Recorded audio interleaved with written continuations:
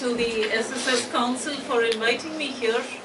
Unlike Kriti's very generous words, I am no expert on Sabarimala. I have thought a great deal about it, like all of you. But I'm delighted to see such interest in this question, and it is really the spirit of JNU that we have all cherished for so long, and I look forward to your comments and no doubt your questions after I say a few things that have occurred to me in the course of the last few weeks. I would like to say at the outset that I'll move away from the political cacophony. I'll come back to the question of the political towards the end of what I have to say. But since I have about half an hour, let me start with a few other questions by asking first of all, what is at stake in Sabarimala? So the place, the controversies that have been generated have begun, as you know, with the legal question, which is the most important question that has arisen vis-a-vis the Supreme Court judgment in which 4 judges favored overturning the tradition which disallows women of menstruating age, that is between the ages of 10 and 50, to worship at Sabarimala. And there was, as you know, in this judgment, the sole dissenting opinion offered by a woman judge. Let me just outline at the outset that Anju Malhotra was making an argument that the suit was not maintainable because the parties demanding the change, that is to say the Young Lawyers Collective, were not themselves believers. So this is one of the arguments that she put forth in her dissenting judgment. Some of you may know that her dissenting judgment has been hailed by other scholars of jurisprudence as much as it has been critiqued by other kinds of scholars. But to just summarize very quickly, she starts off by saying that the suit is not maintainable since the parties demanding the change are not themselves believers, and that constitutional morality cannot prevail over beliefs and practices of a sub-religious group, which are, these are matters that are internal to religion. In other words, she is suggesting that dissent within religion has to be, in some ways, sorted out by the adherents themselves without the intervention of something like state law. So, of course, we can begin by asking this question about how does one deal with dissent within religions, and what is the space of the law in this. Malhotra herself is saying that courts cannot deal with the question of religion unless, and she makes a very interesting qualification here, it is pernicious, it is a pernicious practice, and she gives the example of sati. She says that would be the kind of pernicious religious practice which calls for the intervention of the law. So it's interesting that she gave this example, and I'll come back to it a little later. Now, there are 2 problems with the parallel that she gives of, for example, the pernicious practice of sati. Because we now know, especially after 40 years of feminist historical scholarship, that the organization of opposition to the practice of sati, beginning from the late 18th century, taking force in the early decades of the 19th century, very rarely that form of cultural nationalism which ended in the abolition of sati in 1829, very rarely took the actual feelings and beliefs of women on board. It was a debate which was largely conducted by and between men, whether they were missionaries, whether they were colonial administrators, or whether they were Indian cultural nationalists. We all know this, especially from the seminal work of people like Lata Mani. So it was a transformation which was enabled in part because of the kind of embarrassment about Indian religion that was engendered by colonial officials. But more important than that history is this, the assumption by Judge Malhotra that religion and society are somehow two watertight silos, or airtight silos if you like. That, you know, there is a sphere of the religious which is somehow separate and distinct, uncontaminated by the kinds of hierarchies, discriminations of which our social life is marked, by which our social life is marked. They are not two watertight or airtight silos. And this is in fact exactly what Justice Chandrachud suggested in his judgment, citing Allari Krishnaswamy, and he says, that is to say, Allari Krishnaswamy said that there is no religious question that is not also a social question. If we look at it that way, then of course the practice speaks of discrimination against women. It is of course once more asserting, and this is important for us to understand, that women can only be the bearers and not the makers of cultural identity. They must everywhere be marked, but not be themselves the makers of cultural identity. And therefore it is difficult to disentangle, I would say, the social from the religious in this instance. Chandrachud actually focuses on this, Justice Chandrachud, when he says that there were two kinds of struggle which led to the writing and establishment of the Indian Constitution. One, of course, is the one we are more familiar with, the political struggle which wanted to end in granting equal rights to all citizens in the Indian nation.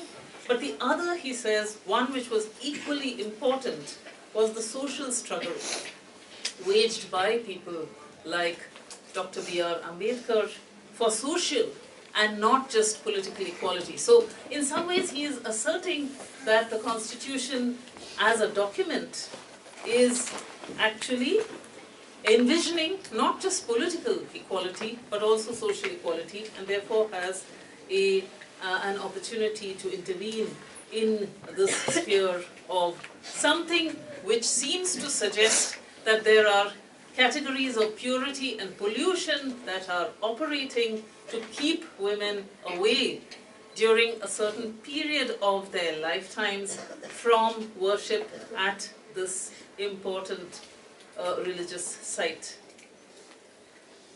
Just today, The Hindu has carried an article by a former Census Commissioner, S. Jaishankar, who invokes, interestingly enough, the fundamental rights of Ayyappa himself as being somehow violated by the Supreme Court judgment. And no doubt this kind of argument will also gather force in the days to come.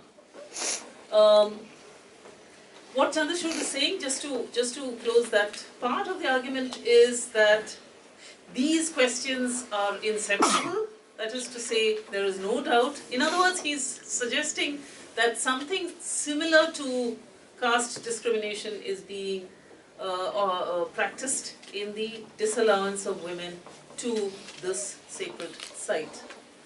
Now, I should just mention here that we are today at a moment when we have been witnessing very successful legal challenges to certain kinds of sacred practices. Shani Shangnapur is one, Haji Ali is another. These are recently won victories by women for the right to worship at very different kinds of religious sites. Let me start by saying that this invocation of right is not against faith. In fact, the appeal is being made to law in order to enable faith. So let's get this straight. You know, I'm saying this because for a very long time, and particularly in the early decades of the feminist scholarship, I would say in the 70s and 80s, perhaps even in the early 1990s, there was skepticism about the role of religion in our social life by Indian feminists. That skepticism gave way, I would say, in the early 1990s to a healthier respect for the kinds of solace that religion offers to women in countries like India. It was occasioned in part, the second thought, as it were, was occasioned in part by the demolition of the Babri Masjid, by the fact that there were large numbers of women who had been mobilized by the BJP at least 2 or 3 years previously, particularly during Shilanyas, to actually establish and build a new Ram temple. And these were women who acted out of what they believed was their faith. So we shouldn't have this kind of, impression that everything was machinations of the Hindu right, but rather there was something that was driving women to participate in this movement in ways that feminist scholarship needed to make sense of. I'm talking about people like Tonika Sarkar, Urvashi Bhuttaria and so on, who said we must try to understand what this phenomenon is. I think what happened at that moment was this recognition that faith, and religious faith in particular, is not fatally patriarchal. And it is in that spirit, I think, that we should understand the demand that is being made today for the entry of women to a variety of spaces that have hitherto been forbidden to women. I'm also saying this because I was last week at Guwahati at a young scholars conference, and there was a large number of young people from all over the country present there, almost 100 young scholars. And when I finished speaking, although I was not necessarily speaking about Sabarimala, one young woman came up to me very agitated and said to me, if this place of worship does not want women to be there, why are women so keen on going there? Why don't they leave religion alone? Why is it that they want to participate in a religion which is clearly expressing such discriminatory processes? And it is a question that needs to be answered, So I'm saying to you that I think today we are at a position where we have a healthier respect for questions of faith and for understanding that faith need not be fatally patriarchal, and that those who have demanded a right to enter these places are within their rights as people who are faithful themselves to want to participate in worship. Now, let's just go to the kinds of objections that have been raised since the judgment to what has actually happened. First of all, there has been this argument that this is tradition. As I said to you, today's paper cites this person called Jaishankar, who is described as a very important historian, who says this has nothing to do with gender discrimination, but it has everything to do with tradition. But here I think we should stop and say to ourselves, remind ourselves, first of all, that especially vis-a-vis the Ayyappa temple, and this is what I had written one newspaper article about, these are traditions which appear to have been invented, and there is no tradition which is lost in the mists of time, like we would like to imagine that. And all of us are scholars here, we are all aware of the argument about invention of traditions.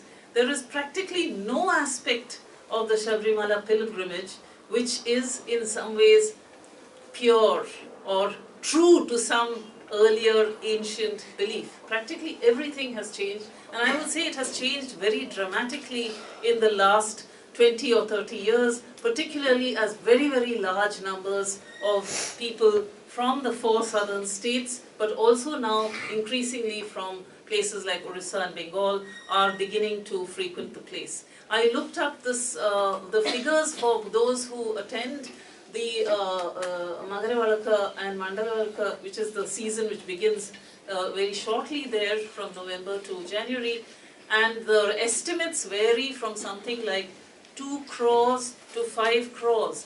Now this is not a small number. I could not verify this number, incidentally, I should mention at the outset. But even if it is the lower end, even if it is 2 crores, it is a very large number of people who are going to Sabarimala today in this period. It means many arrangements have been made, the road has been paved, the steps have been covered with Panchaloha, which is this alloy of many metals including gold, therefore making it impossible for the practice, which is perhaps a little older, of breaking the coconut in front of the Lord. And there is also various other kinds of restrictions that are being practiced in order to enable this very, very large number of pilgrims to visit this site.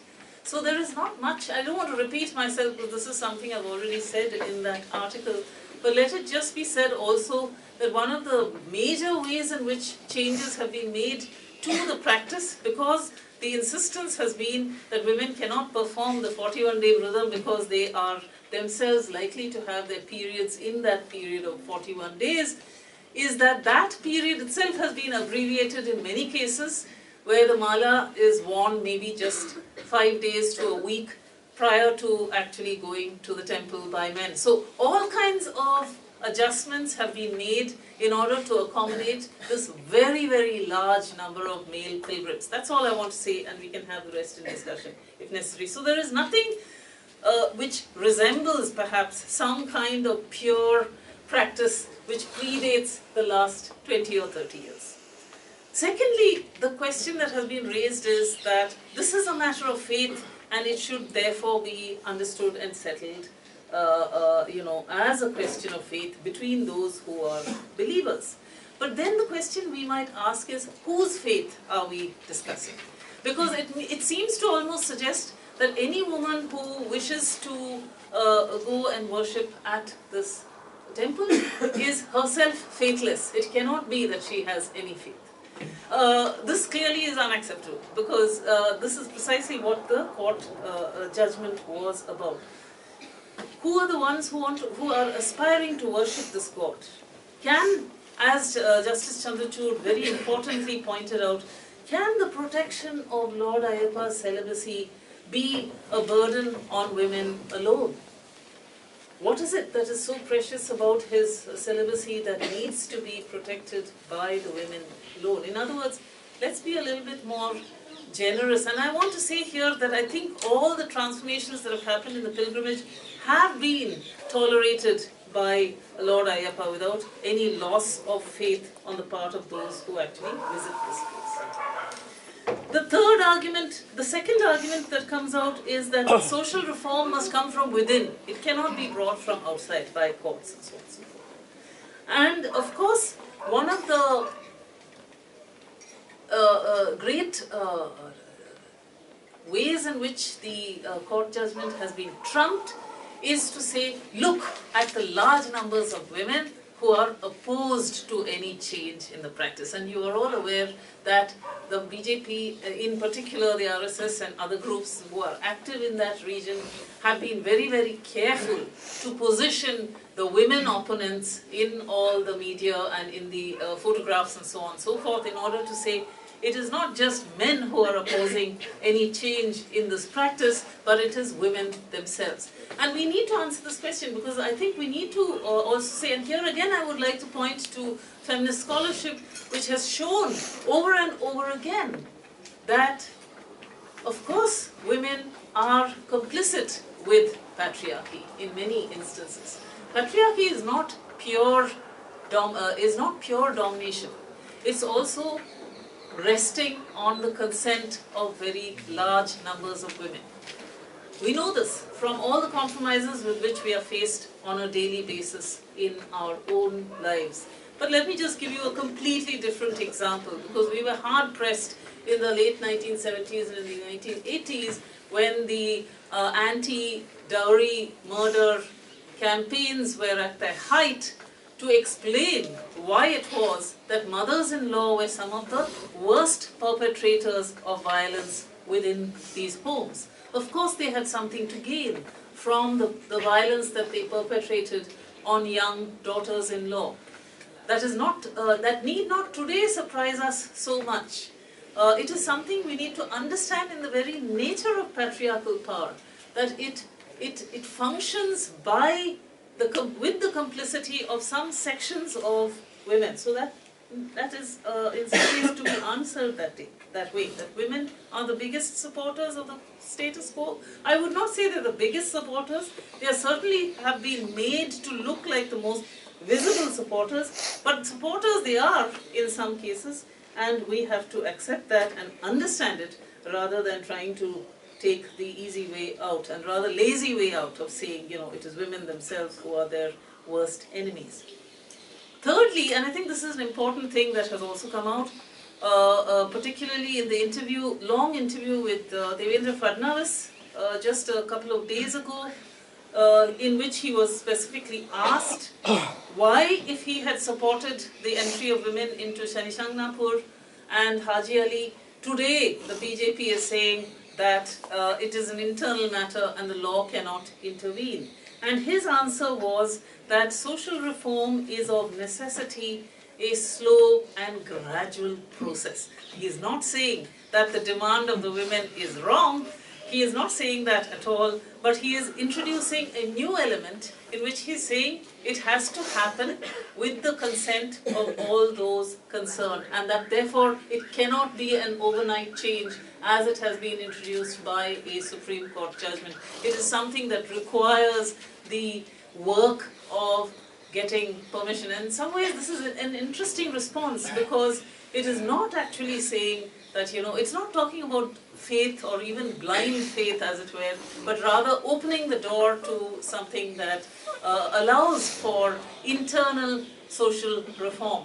Now, forgive me if I'm a little skeptical about internal social reform. Since the 1980s, ever since the Uniform Civil Code debate has been challenged, in particular by forces on the Hindu right, insisting that there should be a Uniform Civil Code, if only as a way of punishing the Muslim population of this country, feminists have been hard-pressed to find alternative ways of thinking about gender-just laws. And one of the arguments that came up even within the feminist movement was that gender justice must come from reform within communities. Well, 40 years later, we are still waiting for that kind of internal reform. Certainly, it has not revealed itself so clearly. Many of the interventions, in fact, have come from state law, and we don't know of too many examples of this gradual change coming from within the community itself. Fourthly, there has been another kind of interesting argument. This has been put forward, for example, by people like Rahul Ishwar, who is insistent every time that he comes on television to say that there are temples where women are the principal devotees and men are not allowed, and he of course gives various examples. This is just another variant, as it were, of Hinduism, that there is this variant of Hinduism which does not allow women to come in to worship, but there are equally a number of temples which don't allow men. Let me say here that it is very striking that what we are witnessing, particularly since the early part of this millennium, is a new kind of masculinization and corporatization of places of worship where female devotees were in power. And I'm not talking about large, well-known temple complexes like Ayyappa and so on and so forth, but much smaller ones. Around Hampi, for example, in Karnataka, I came across at least 2 such instances of women devotees actually being replaced by young male devotees, to the extent of elbowing out the women out of their rightful place, the role they played, and so on and so forth. So devotees' power has been chopped down, but also female priestly power has been chopped down, as has been documented by Bhanmati Kalluri in her discussion of the Pajinis of the Kones in Andhra Pradesh. I just cite these two examples, but there are any number of these instances of this very kind of new, I would say, new masculinization that appears to be even taking over those locations where women had once enjoyed some kind of religious power. Okay, so I have just 10 minutes left to me, and I would like to quickly pass through to the question of what social reform histories have been in India, to signal to you that the question of reforming certain kinds of social practices, particularly in the 19th century, and we all know this from our school history textbooks, you don't have to be a history major or even any kind of specialist in history to know that there were entangled histories of social and political change throughout the colonial period. However, the women's question was somehow always considered as something that was part of a social reform agenda, cultural nationalist agenda, a question in opposition called for. It is interesting that and this is shown to us by scholars like Mrinalini Sinha, that it was only in 1930 that the social and the political actually attempted to come together in the demand for the transformations in the Child Marriage Act. But it was due to the threat posed by Dalits' demand for separate electorates that women were asked to sort of withhold their political ambitions, and once more one went back into this split between the social and the political. But today, after more than a century of legal intervention in the social, to say that religion is above the law is to ignore all those who have actually benefited from the appeal to law. It also is ignoring a century in which the agentiality of women for change, both for change and against change, as we have seen just a moment ago, has been asserted. So, in the case of, so what is at stake? That's what I began by asking, and let me conclude by saying what I think is at stake in this particular instance.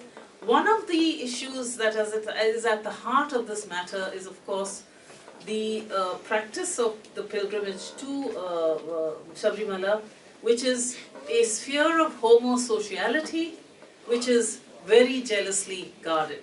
The anthropologists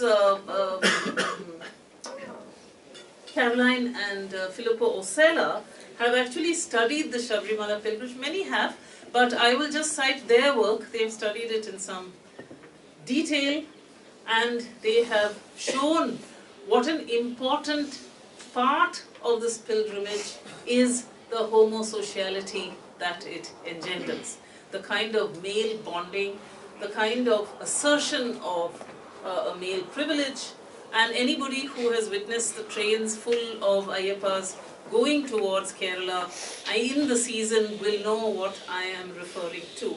Now, it is not necessarily the same kind of virulent masculinity that is on display during the Kaudiya processions in northern India, but there is certainly the outlines or the first signs, I would say, of the assertion of an angry Hindu masculinity as it has been nurtured in the Indo-Gangetic region for more than a century, now spreading in the same virulent form to other parts of India. This is not to say that there was no hypermasculinity in Kerala, not at all. In fact, there are very excellent studies today about the nature of the hypermasculinity in the region, and it is an interesting point to remark, and I hope my colleague will say a bit more about it, that there is a very marked regional hypermasculinity which has resisted re-socialization even by long tradition of Marxism in this region. This has been pointed out by a variety of scholars, not necessarily feminist scholars, but especially feminist scholars. So I would say that what we are witnessing is actually a warning to women. A warning to women to remember their place. And Sabarimala as a sign to suggest that women should remember their place. And this is happening, I would say, out of a certain degree of panic almost. Because there are too many signs today that the individuation of women in India has happened at a much faster pace than the individuation of men. What is interesting about this homogenizing that is happening at one level? So at one level it seems like there is a certain kind of homogenizing of this hypermasculinity. On the other, the interesting point about the Sabarimala case, which we need to keep in mind, is that for the first time maybe, to my knowledge at least, Hindutva is actually making a case not for homogeneity but for exceptionality. That is to say, here is a case of a particular regional practice which needs to be protected. It should not be brought under the sweep of what we know as national Hinduism and so on. It should be protected precisely for the features that it displays as a local regional practice. I'm suggesting this is not an accidental kind of warning that is being issued to women. It is not accidental, for example, that the Akhil Bharatiya Sant Samiti just yesterday has called for the protection of not just the nation but of Hindu Sanskriti by protecting Behan and Beti. So, women once more must be and continue to be the bearers of this cultural tradition. They must bear the burden of this tradition without any transformation or change, without any question. And they must not therefore be open to the winds of change.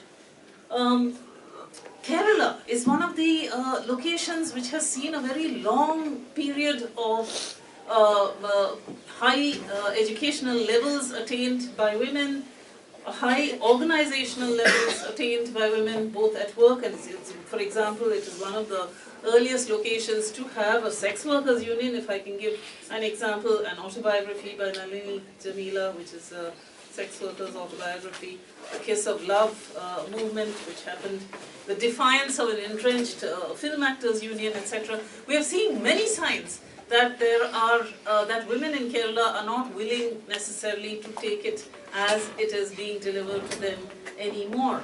At the same time, we should not neglect the fact that it is one of the most hypermasculinized regions of India, and at this juncture what we are witnessing is something of a backlash. So let me just end by reminding you about something. The BJ, and I'm coming back to the political, which I said I would perhaps not get sidetracked by at the beginning of this brief talk. In 2016, Bhayaji Doshi had said that entry of women into temples, particularly Sabarimala, should be allowed even if it is a 1,000-year tradition. Okay? So here is Bhayaji Doshi himself, who is today at the head of the demand that no tolerance will be shown for Supreme Court judgment intervening in such practices, was somebody who said to the Akhil Bharatiya Pratinidhi Sabha in Nagaur in 2016 that women should be allowed into temples and places of worship regardless of the antiquity of that tradition. What has made them change their minds? It's not just him, it's also an RSS functionary, Parameshwaran, who said, of the Sabarimala Vichara, who said that there is no reason to ban women in Sabarimala. What has changed? We need to ask what has changed in the last few months that has led to such a serious revision of a position that they had very firmly taken. Is this a dress rehearsal for the Ram temple, where once more we are being told that faith is above all adjudication of the law? Or is it simply or not simply but importantly, a backlash against the demand that women are making to be allowed to express their faith by being allowed into a space like the Sabarimala temple. Now, it seems like this fear of menstruation, by the way, I should just mention also in passing, is this very, very primal fear. Those of you who are students of anthropology will know that the fear of menstruation is something which is marked in many societies, and we are no exception, because it is bleeding without being wounded, and there is an element of mystique about it. It is not an affliction, it is not an illness, and yet it is something that is a part of your life cycle, something which has challenged, as it were, those who actually fear feminine power. And let's also be clear about one more thing, and that is that we have, so this is the other thing that I forgot to mention, which is constantly thrown in our faces. We have, in India, we are told, a large number of female goddesses, that is, who are worshipped, and therefore it cannot but be that women are held in very high religious, cultural and social esteem. But let us remember that both the worship and the degradation are fashioned by patriarchies. This is something that we need to understand most importantly. Even if you take the Bhagavati worship in Kerala itself, it is dominated by men. There is no feminine principle that is at work amongst the devotees of Bhagavati, who is one of the most important goddesses in Kerala, very bloodthirsty, but nevertheless someone whose malefic power is invoked largely by men. Let me conclude this therefore by saying why the turn to the Constitution. Because we need a new political language, we need to imagine a new social, and it is very clear that feminism has not found, at least to my knowledge, any kind of tradition or myth or received practice which is, which is empowering to women, in spite of the large number of goddesses that we have. Because our myths are full of ways in which women have been maimed, women have been petrified, women have been mutilated, women have been set on fire, and so on and so forth. So it is really the Constitution that is the visionary document. It is imagining a future which is quite different from anything that we have known. And therefore, we appeal to the Supreme Court. And therefore, however small that number is, women who have fought for the entry to Sabarimala are indeed not only fighting to assert their faith and to express their belief, but also for a new kind of society. Thank you.